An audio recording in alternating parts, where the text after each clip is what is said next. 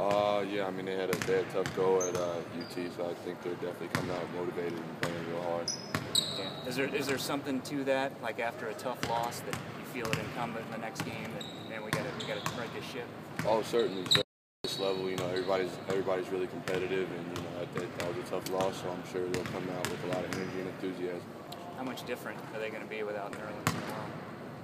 He's a great player. He has impacts the game in so many different ways. So it'll definitely be a different looking team, but they're still very talented. So it'll still be a challenge for us.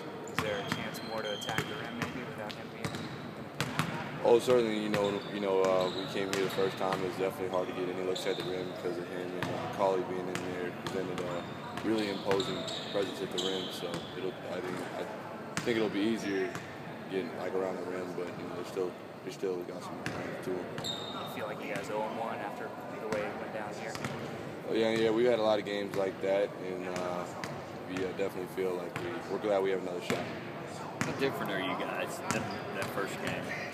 I think we're growing a little bit, and a lot of guys are playing better and more comfortable with their roles, and I think we're getting better at the end of games. So I think that's something that we've grown a little bit from last time.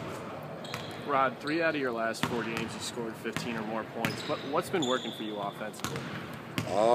I really just try to go out and attack the game and try to create as many opportunities as I can and make the most out of all the opportunities that my teammates have been creating for me.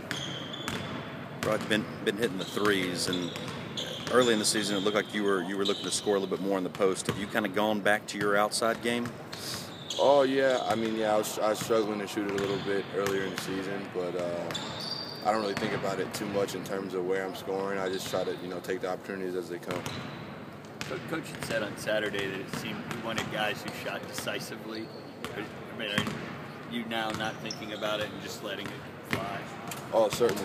I had a good talk with one of our coaches, and he told me if you're thinking in between drive and shoot or anything and shoot, just shoot. So that made things really clear for me and gave me a lot of confidence as to what I was supposed to be doing on the floor. Rod, a lot of people think Kentucky fans are the most annoying in the SEC. Where do they fall in your heart?